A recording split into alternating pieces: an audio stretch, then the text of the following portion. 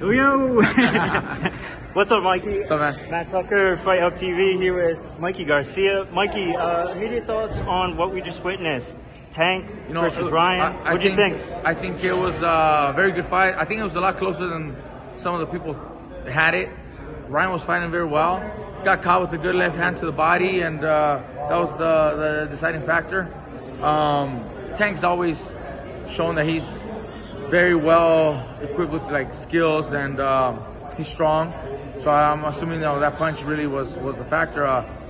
He got dropped earlier, but Ryan was still fighting very well. Even after he got dropped, came back. He's still fighting very well. Showed a lot of heart. So I think it was a good fight. I'm excited, and it's just I think all the fans here were excited for the fight as well. Play matchmaker for me. Who would you like to see them face next? If I'm if I'm matchmaker, I'd like to see Tank fight Haney or Loma. Mm-hmm. Winner of that fight. Yeah.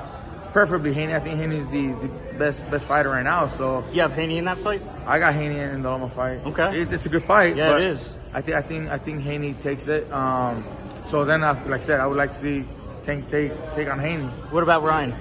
Where do you think he goes from here? He's got still a bright future ahead of him. Fight any of the other guys there. Maybe even a fight with Loma. I mean, if Loma loses, that's a good fight for him. That's a great fight. Maybe even Pitbull, Cruz. Or Pitbull, any of these guys. So he's got a bright future. He's young. This is nothing. All right, sure. Mikey Garcia. Thank you, brother. Thank you. Good to see you. Big D over here. No boxing, no boxing, no life gloves. That's what happened. That's what's done. You heard it here. Fight Up TV.